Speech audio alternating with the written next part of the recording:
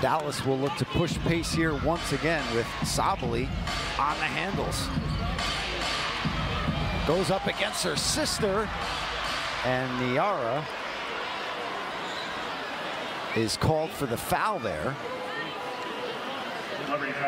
It's got to be such a thrill playing against her sister. Oh, it's incredible. How much have they practiced this in the driveway? I'm sure a lot.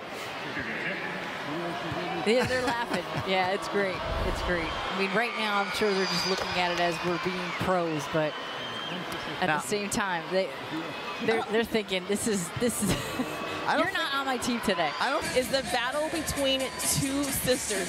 Nyara and Satou will take on each other just for the second time in their basketball careers. We saw this earlier in the season, but for today's game, I spoke to Nyara during pregame, and she told me it's just another basketball game to her. She said not too much goes into it, but she said it is a big moment for their family. She told me that she expects their family to stay up overseas and watch. She said she knows her grandmother is definitely watching, but she said it's just another game.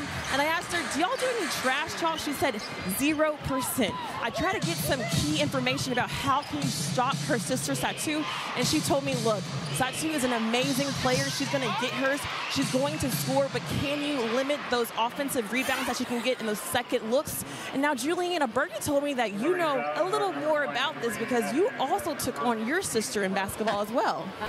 Right now, you want to peak in September. You want to peak when it's that time, and I know Coach Rondella was asked about that before the game. Listen, have you reached the super team status? And her comment was perfect. No, we haven't won a title. That is what they're trying to do, but they'll earn that if they continue to improve and try to get a little bit more consistent.